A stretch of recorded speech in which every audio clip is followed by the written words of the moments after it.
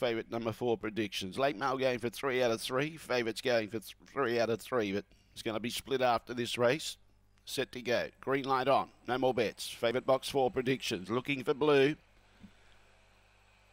Away. Predictions began beautifully. Baron Jack only fair away. In second placing, Daniel's Bullies chasing out after Predictions is only a length and a half away. Now starting to make ground into third placing, Baron Jack, but about 4 lengths from the leader. Good gap to the others. Laser Guy, Victor Jess is back there at the tail end of the field. Back there also was Spooky Visitor and Alienation.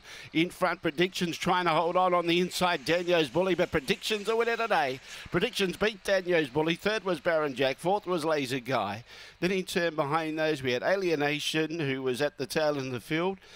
Victor Jess in front of it, and so was Spooky Visitor. The time somewhere around 22.80. Yeah, he's just got a little bit stronger with every run here, Predictions, and no real easing up over the concluding stages today.